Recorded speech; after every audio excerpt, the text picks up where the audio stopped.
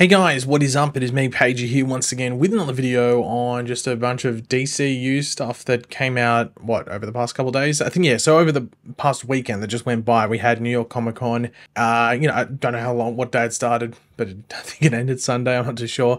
But historically, or classically, or just from what we've known, New York Comic Con isn't really that much of a draw when it comes to the movie or TV side of things, at least in regards to doing anything big. So really, like, nothing on the movie or TV side of things. Usually it's mainly for, I know, shocker, the comics and sometimes video games. And that is just due to the timing of it being held. You know, middle to late October. It's usually too late for TV shows to be involved because a lot of them usually would premiere in late September, early October. And it's too close to something like CCXP, where movies will also be showcased. But then again, also a lot of the big movies of the year already come out because a lot of the times, big movies wouldn't come out around Christmas. It would be more holiday movies and stuff like that. The only things you would sometimes get is that, like, a show might go there that's already premiered to maybe show, like, a mid-season trailer or this is coming up next, or just to be involved, maybe if they didn't go to San Diego Comic-Con earlier in the year. But this year, we did have James Gunn attend with the cast and crew of Creature Commandos, because that is coming out at a weird time for a TV show, at least classically, that being early December. So at this panel, they, of course, talked about Creature Commandos and showed a new trailer, which was released online. I won't really talk about it too much, but it looks fine. I'll be lying if I said I was, like, heavily anticipating the release, but when it comes out, I'll be sure to watch it. I am surprised that the first project in this DCU reboot is something not suitable for kids. Like, I thought, like, okay, it'd be very James Gunn-esque, but I didn't think it'd be overly gory, if that makes sense. And that's just because, kids at the end of the day are going to be your main audience. But then again, it is an animated TV show, so it's already very niche. So I guess, like, it's not too much of a risk. I guess it would be a different thing if it was a live action film like Superman. But at this panel, Gunn also talked about the upcoming DCU projects outside of Creature Commandos, answering sort of, I guess, frequently asked questions, but also questions that were, like, very safe and weren't going to lean into spoilers and stuff like that. It was very uniform, very corporate, if you want to put it, in regards to the questions that were given, and they worked well in regards to promoting what's coming without necessarily diving too much into what is coming at the same time. And that's just for most of the projects in development that are coming out over the next 2 years or so, whether they have already started filming or been filmed or are about to start filming in the beginning of next year. But we're going to go through all the major stuff that was talked about. Like, there was a lot more that was talked about, but it was very, like, whatever. Like, you wouldn't, like, honestly really care about some of the stuff that was talked about. So we'll mention and discuss the stuff that was actually of note. But of course, throughout the video, be sure to let me know in the comment section down below your various thoughts on this stuff. What are you most excited for in regards to these upcoming DCU projects? Let me know.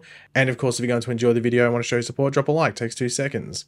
And just one quick thing to mention, because it's not in my notes, but I just remembered it on top of my head. I think this might be the first official, like, thing, like, that's, like, branded. Like, this was a, DC Studios Creature Commandos panel and stuff, where they actually used DCU. It's in the trailer for Creature Commandos as well. They said, like, the new DCU. So we don't know if it's officially called the DCU.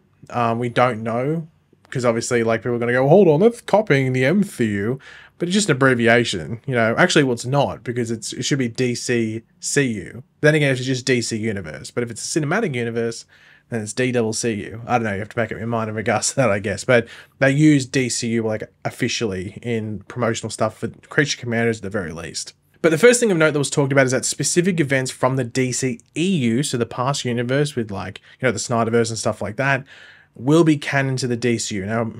Now, emphasis on specific, but only when they are mentioned in new DCU projects. So if they're not mentioned, they're not canon. That's essentially the way that they put it. This is what Gunn had to say.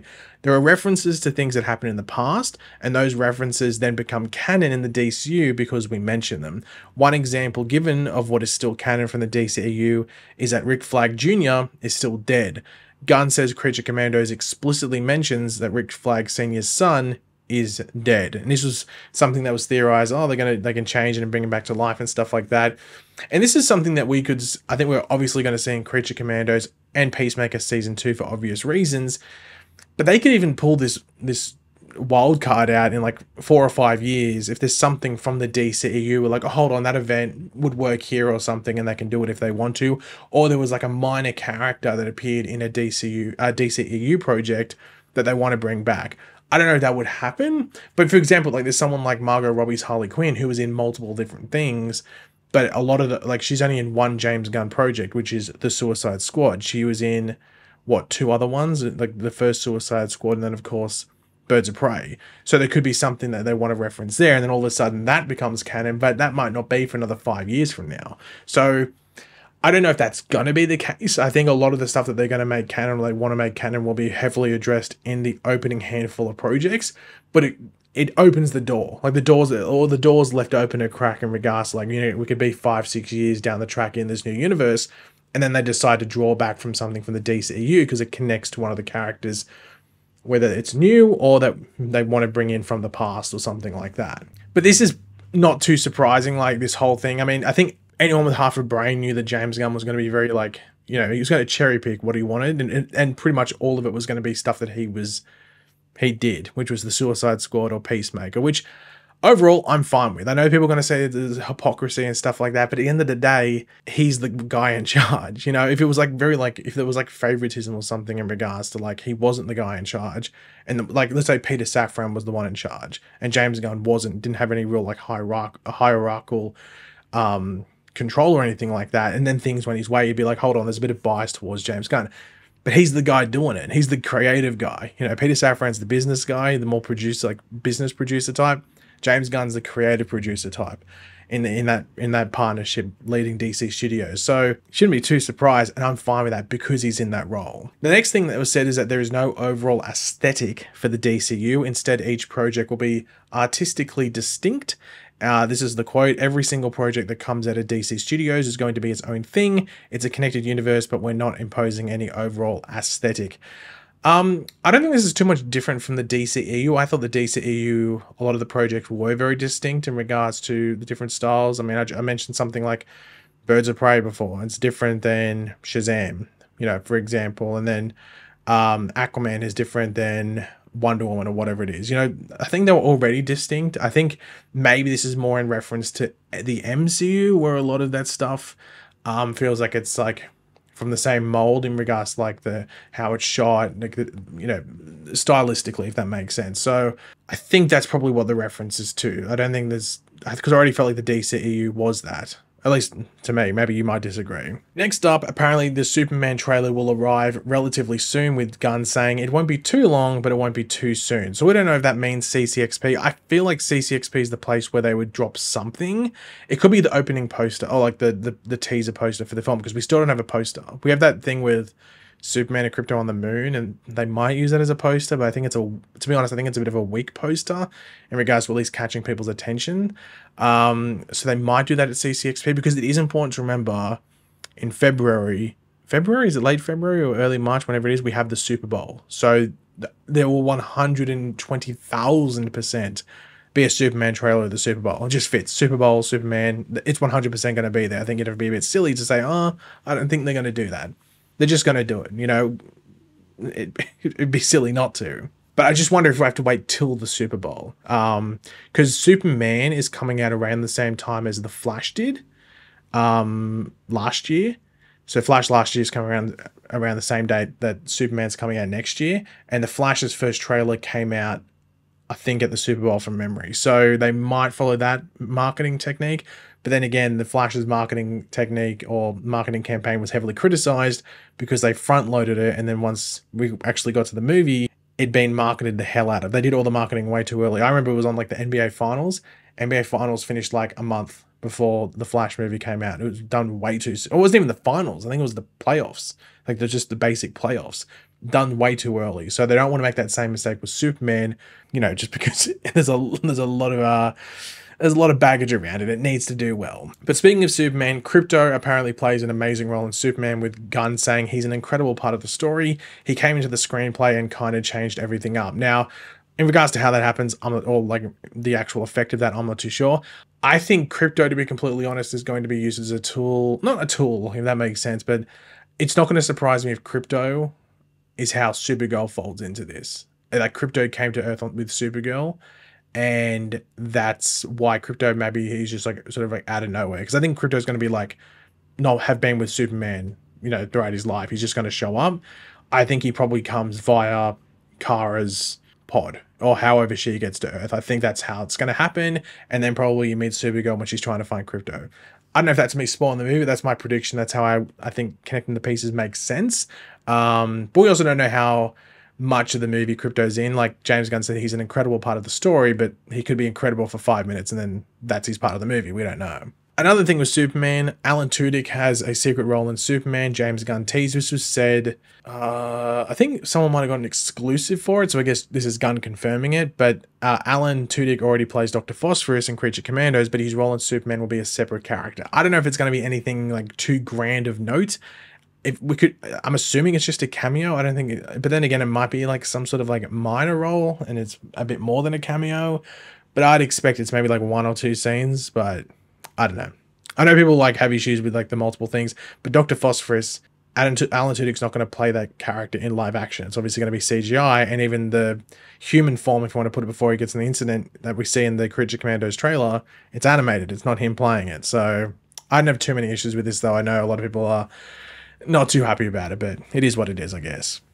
But speaking of Supergirl, I mentioned her before. Supergirl will start filming in January 2025 in the UK, so around the same time as Lanterns. James Gunn has seen a screen test for Ruthie, I think it's how you pronounce it, which is like the little girl character that Supergirl is with, and they try to avenge her father's death. Spoiler, I guess. But yeah, they've done a screen test for her and Supergirl, and the actress that the actress that did the test did it alongside Millie Alcock, who of course is playing Supergirl. I do wonder like how they're going to handle some of the promotional campaigns for these different projects once they get into the swing of things. Because I think that was an issue that the DCU faced, was like the consistency of it. And I think Marvel's facing that now. It's like, how do you balance these different projects? Which one do you give more emphasis and stuff like that? So I'm intrigued to see how they do it. Obviously, you'd probably learn as you go, and there would be growing pains and lessons you learn and stuff like that. But that's an interesting thing to keep an eye on, I guess. And the last thing to mention is something about Lanterns. So Lanterns is apparently very grounded. Gunn said it's a very grounded and real series, which is strange to say for a Green Lantern show, but it's going to be something. It's going to be something nobody's ever seen before. Look, Lanterns was my most anticipated project for this upcoming DCU. I don't know if it was necessarily, I'd probably say by far, at least by a decent margin. I don't like the idea of it being like this very grounded and real series. Like, I think that goes away from what the Green Lantern core should be. Like, it is space opera, very cosmic and stuff like that. And I'm hoping that's in the show, and it's maybe they're trying to like mislead people in like a surprising way, not in like a, oh, screw you type of way, but in like a, oh, you don't necessarily know what's going to be coming. So I hope it's not too grounded. Not in necessarily if that means it's grounded in regards to it's realistic, because I'm like, dude, this is space cops with glowing rings that create stuff. Like, saying it's realistic, and that's the thing there is incredibly stupid. But I'm hoping it's maybe just like emotionally grounded, because that's where sometimes when people say grounded, they mean it's more like it's real human feelings, it's realistic life choices, though it's in this fantastical world. So I'm hoping that's what he means. I think it would be, because if you look at like Gunn's previous projects, whether it's in, you know, the DC stuff or even the MCU stuff, it sort of leans more into that, you know. So I'm hoping that's what he means here. I'd assume it is, but you never know, because also he's not the main guy doing it. He's obviously involved in the creative process, but at the end of the day, it's going to be what Chris Mundy, I think his name is, and Damon Lindelof and Tom King. It's going to be up to like what they want to do with it. So yeah, we'll have to wait and see what happens there. But overall, as you can sort of get from that, it's not like there was a lot said here. I know people try to make a big deal of it at New York Comic Con online over the weekend, but a lot of the stuff we already knew was more James Gunn either addressing it or further elaborating on it and stuff like that. So look, I don't know if we're going to get anything major at CCXP, but we know they're going to be there. Like, I think David Corenswet already teased, like, yeah, they're going to be there. So it's, I guess, whether they talk about stuff there or just show stuff is the big question. But I think we honestly, you're probably going to have to be waiting until, well, just until the movie comes out, because the movie's coming out before Comic-Con next year. So it's not like they can tease too much at Comic-Con. So at least in regards to Superman. So in regards to all this other stuff, Comic-Con is where they'll definitely talk about it. Though there is little things like CinemaCon and I guess just the general online environment that James Gunn does partake in. But I don't know. We'll have to see. I'd rather them not try and detail too much, because, you know, sometimes you just trip over stuff and you can sort of negate people from wanting to see things if you go down the wrong road. So yeah, I'm looking forward to a lot of the stuff coming, but I'm not as excited as I was when a lot of it was announced, just because I think the universe is like shaping in a different way than I thought it would. And that's not a bad thing. It's just that now I have to wait and see it. You know, if that makes sense. I have to wait and see what they're delivering rather than just going on what I was expecting, because it's obviously a bit different than what I was expecting. So when a Superman trailer drops, I'll look at it and go, okay, now I'm excited for this. But I can't base it off the set photos, because set photos don't really tell you a lot. If, you know, and I think we've known that from different projects in the past. But yeah, guys, thanks for watching. Hopefully you enjoyed the video. If you did, it'd be awesome if you could drop a like on it, show support. Let me know in the comment section down below your various opinions and everything we went over in this video. Always curious to hear what you guys are thinking. What are you looking forward to the most in regards to these projects? Let me know. And of course, if you are new to the channel, make sure to subscribe. And yeah, I'll catch you guys later. Goodbye.